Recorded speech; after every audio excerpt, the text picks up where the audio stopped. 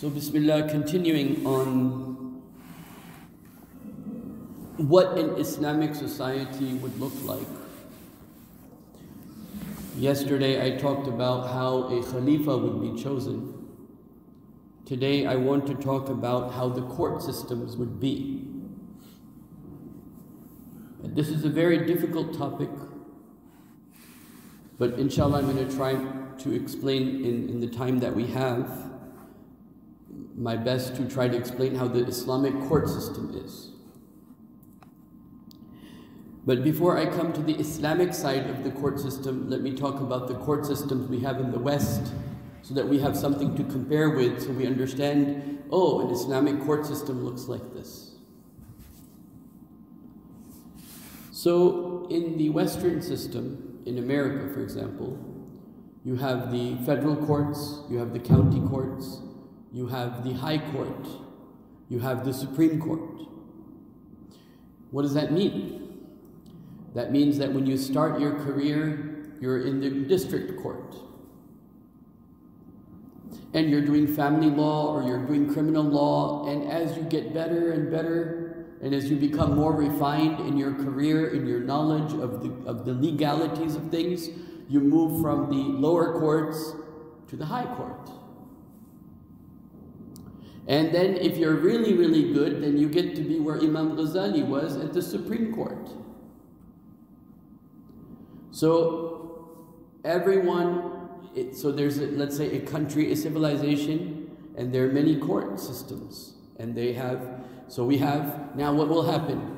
Somebody has a marriage problem, he goes to the masjid, and the qadi sits in the masjid. The qadi what? Sits in the masjid. And the bid qadi will sit in the Jami al-Masjid where the Friday prayers are held. Because when the Friday prayers are held, all the other masjids are closed. That's how it was. And so everyone goes there. So if you have a big issue, you're going to go to the big masjid, the Jami masjid, where the Friday prayers are. But if it's a normal issue, for example, the issue is to write a business contract, or the issue is, I have a divorce issue, you can say those issues that are easy issues, or those that are regular issues, or those issues that are, adi, that everyone's used to these issues happening. So those you go to the masjid and you say, where's the qadi? Oh, he's the qadi. But sometimes you need specialization. Maybe there's litigation, or maybe there's a big, you can say some harm has been done, which we call, suing, but not in the Islamic sense. It's very different. But let's say that somebody has been caused harm, you go and you find a specialist in the masjid, right? Now there are two situations. One situation is where the majority of the people follow a certain mazhab. For example, in Indo-Pak, majority of the people, they follow which mazhab? Hanafi.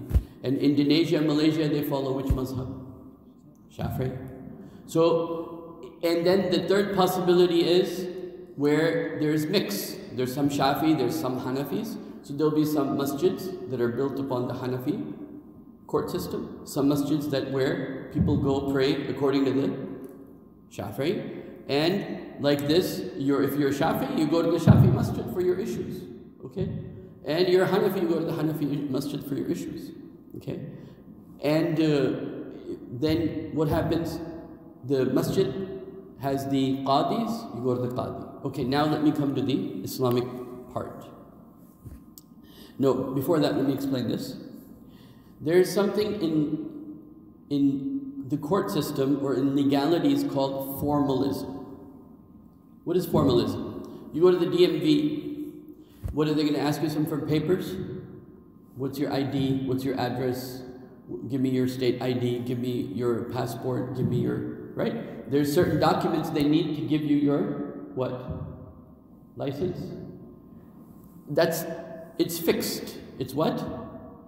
Fixed. Something fixed that cannot be changed is known as formalism. It's formality, right? This is known in Sharia, known as taqleed. Known as what? Taqleed means what?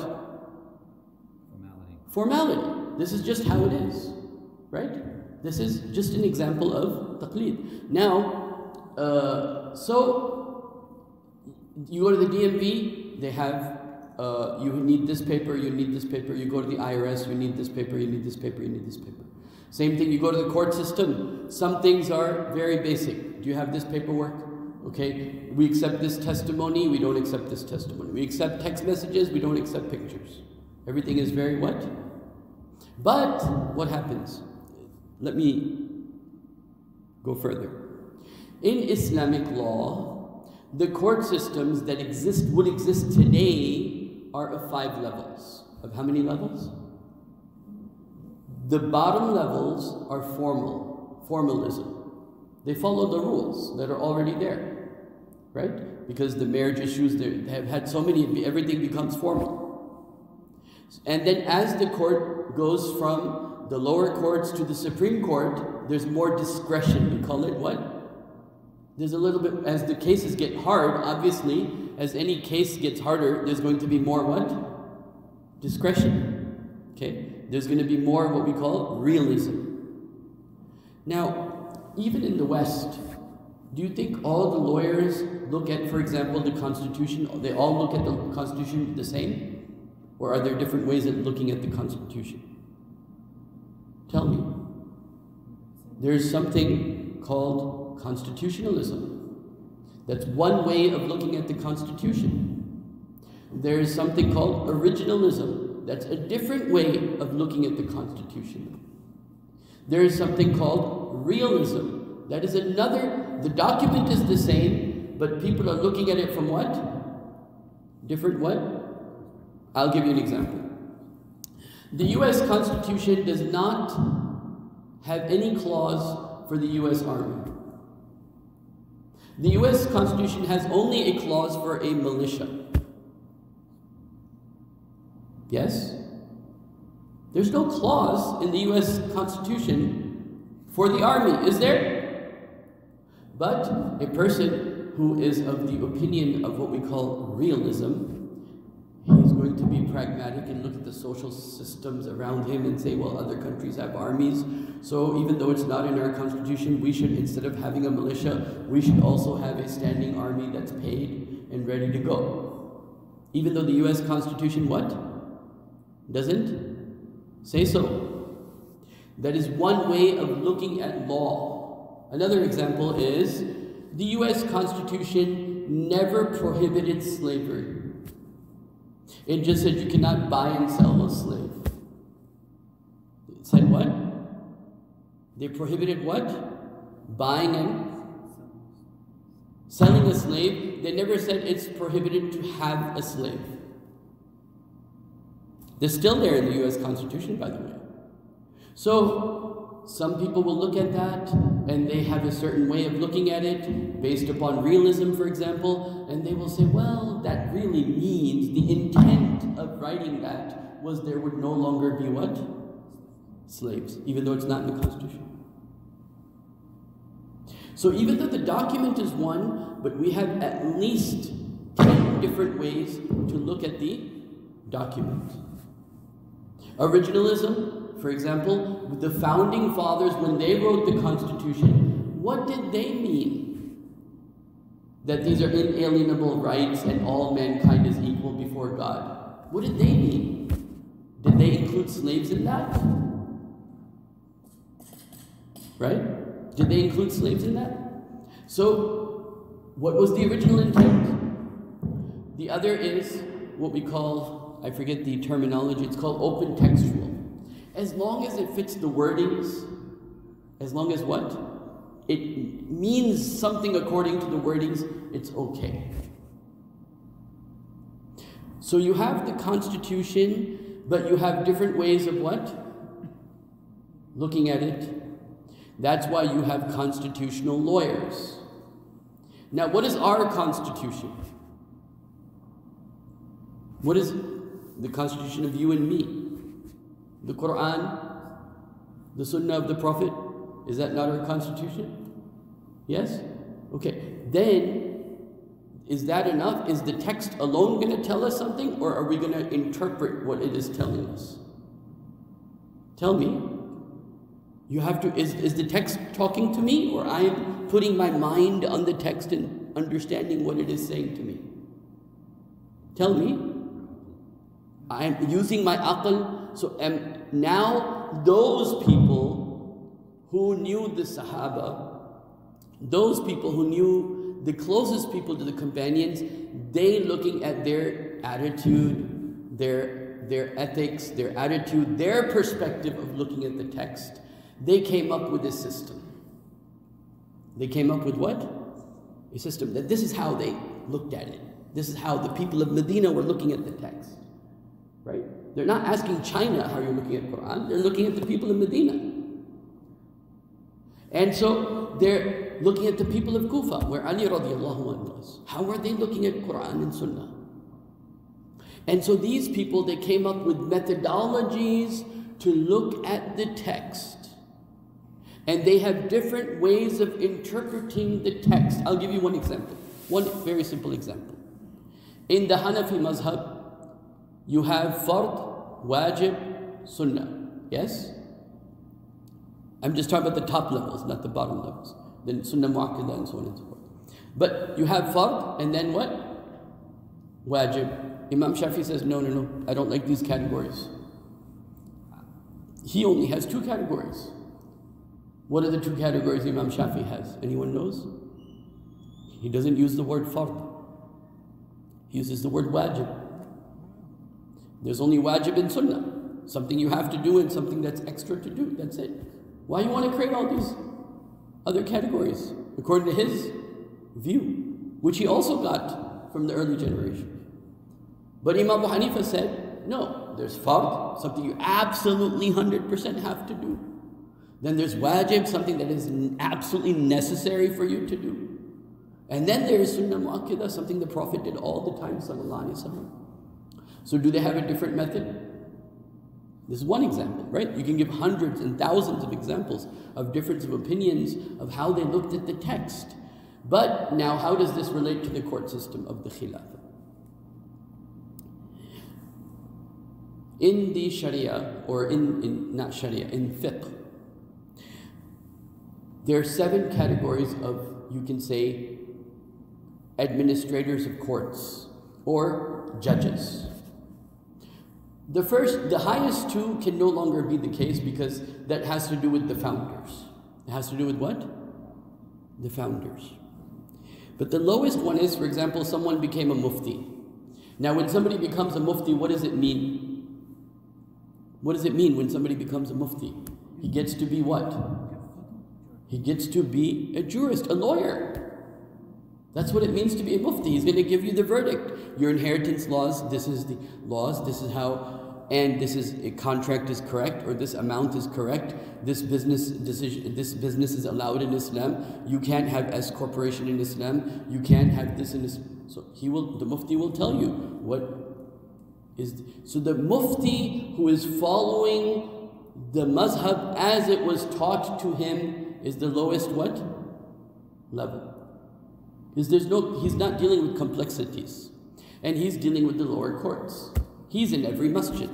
He's the one who gives you the appointment, okay, come and see me half an hour before Dhuhr. Okay, come and see me half an hour after Dhuhr. Or come and see me half an hour before Asr. You know, he's working. Where is he working? He's sitting in the masjid. He has a room like this, like Sheikh Tamer has.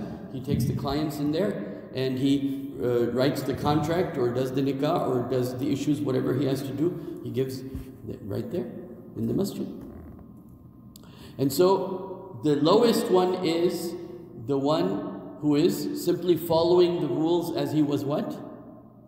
Taught. The level above that are the fuqaha that have tamayyiz بين القول الثقيل والضعيف, are those scholars who within a mazhab who know that the statements, because every mazhab has many statements. Almost all of the students of Imam Abu Hanifa have different statements against one another. Qadi Abu Yusuf has one statement, Muhammad Shaykh has another statement, Imam Zumar has another statement, and they sometimes agree, sometimes they disagree. So the different opinions within the fiqh, within the mazhab, who is going to weigh which opinion is heavier versus not heavy? That's the what? Second level. Okay? When do you need a scholar like that? You need a scholar like that when you're running into like, I'm not too sure. This is now getting above formalism. This is not a normal case, right? So I have to go to somebody who kind of like understands which opinion within the mazhab deals with this and has a strong opinion on this. Then there are scholars above that. They're called, they have tarjih fil mazhab. They know that such and such opinions are really strong and such opinions are weak, but this weak opinion is used in these situations and this strong statement is used in these situations. For example, I'm giving an example. Then the next one on top of that is takhrij. They're actually able to, within the mazhab, able to weigh the evidences. This is why you'll find, by the way, the ulama that are Hanafi in the Indo-Pak, they have different preferences within the mazhab. Then the ulama that are Hanafi in the Arab world, like if you go to the ulama that are Hanafi in Syria, they have sometimes different fatwas than the ulama that are Hanafi in Indian subcontinent. Because even a mazhab doesn't mean you're following Abu Hanifa or Imam Shafi or Imam Malik.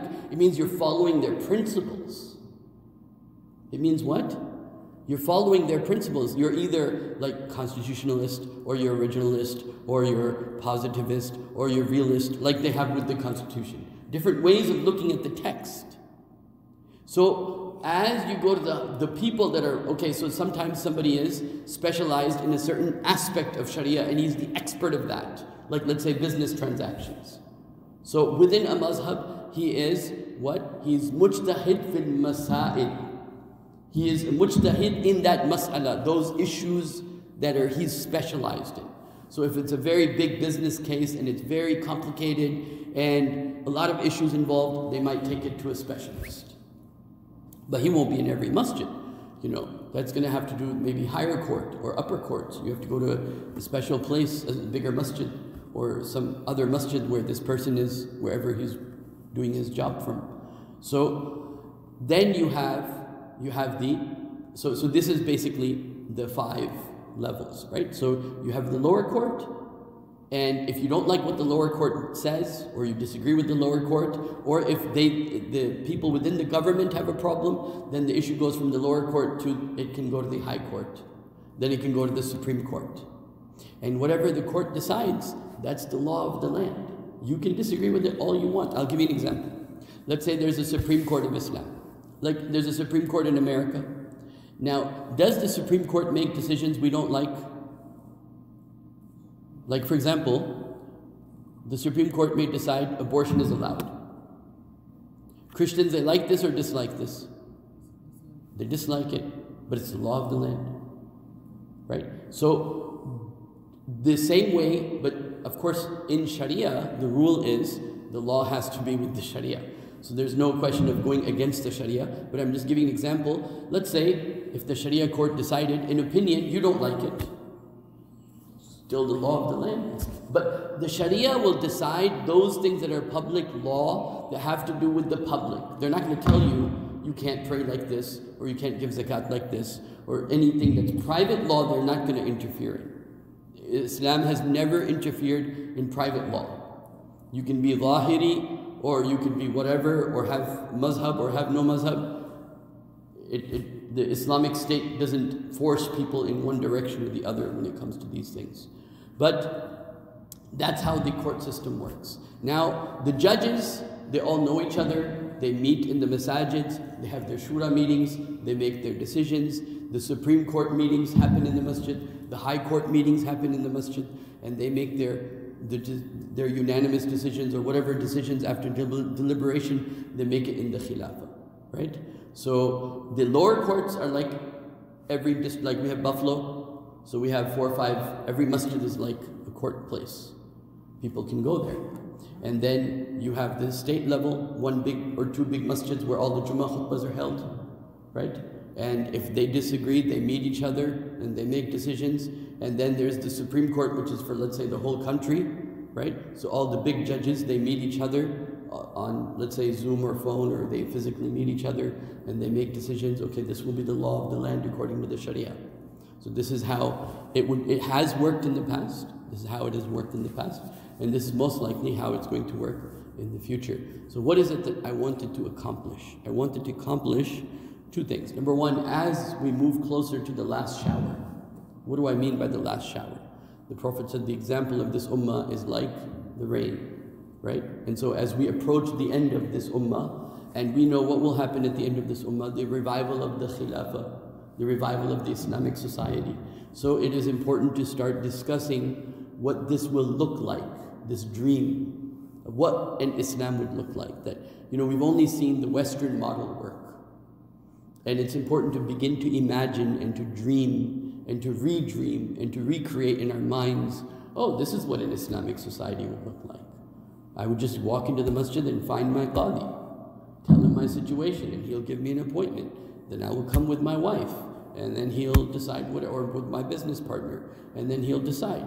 And if I don't like his opinion, then I'll go to the bigger masjid that has the high court and challenge the opinion of this local masjid, like this. And one very important thing is that in the Islamic court system, the legal system, this is why, if anybody ever read the first chapter of Imam Ghazali's Ihya Ulumuddin, which is the chapter of what? Knowledge. And in this chapter, he takes out the boxing gloves. You know the boxing gloves? He takes out the boxing gloves, and who does he knock down over and over again? Do you know? Imam Ghazali in his first chapter, he takes out his boxing gloves and he knocks down, he does a knockout of the ulama. Okay? Why does he do a knockout of the ulama? Because he's saying, you think this legalities that you're lost in, this is the whole of Islam, or this is the essence of Islam, I'll knock you down. Okay? So he punches people and says, this is not the real thing. I mean, this is I have to take that word back. It is the real thing, but it is not the spirit, right? It's not the spirit. And so that's what he felt, that people have become so legal-minded.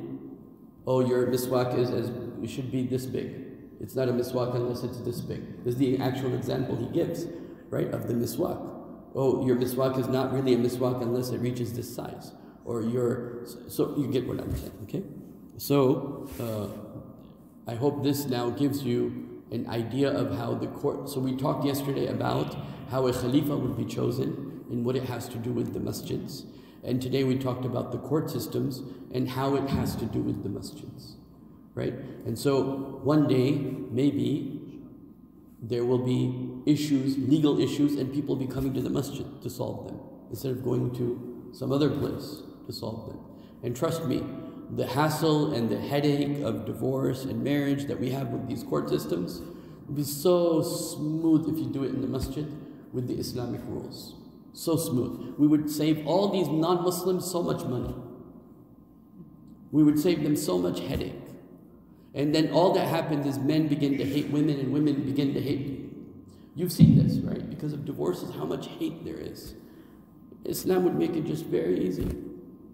The rules are set, everyone agrees on the rules, because it's your belief system, and then you decide, okay, this is owed to this person. It's not a matter of who's right and wrong. Okay, this is owed to this person, this is owed to this person, we care about we want to be fair to everybody, and there you go. So may Allah subhanahu wa ta'ala help us to imbue that spirit. Ameen. Allahumma ameen ya Rabbi.